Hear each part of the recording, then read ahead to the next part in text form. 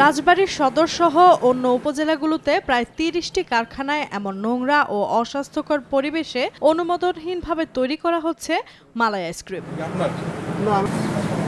অপরিশোধিত পানি মিষ্টি করতে যেখানে চিনির পরিবর্তে স্যাকারিন, গরুর দুধের পরিবর্তে নিম্নমানের ভেজাল গুঁড়ো দুধ, ক্ষতিকর রং আর কেমিক্যাল মেশানো হচ্ছে।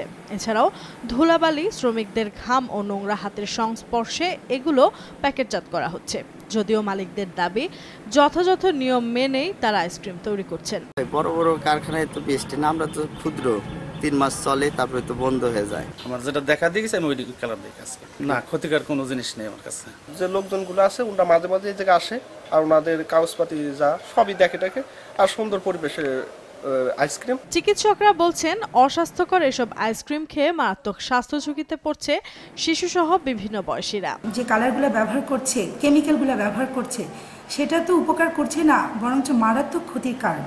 এই কালার একটা খুব বড় উৎস হচ্ছে ক্যান্সার। যে কথাটা জরুরি সেটা হচ্ছে বাচ্চার কিন্তু যে ইরিটেবল করে দিতে পারে এবং পড়ার প্রতি আগ্রহ, যে লার্নিং যে ক্যাপাবিলিটি, সেটাও কমিয়ে দিতে পারে। তবে বিষয়টি জেনেও লোক দেখানো অভিযান চালানো ছাড়া জোরালো কোনো ব্যবস্থা নিচ্ছে না সংশ্লিষ্ট কর্মকর্তারা। সচেতনতামূলক প্রোগ্রাম হাতে নিয়েছে, তাদেরকে বলছি, তাদেরকে বিভিন্ন পরিমাণ জরিমানাও করছি।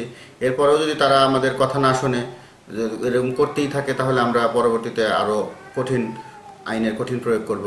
এই অবস্থায় মানসম্মত খাবার তৈরি নিশ্চিত করতে অবৈধ আইসক্রিম কারখানাগুলো দ্রুত আইনের আওতায় আনার দাবি জানিয়েছেন স্থানীয়রা।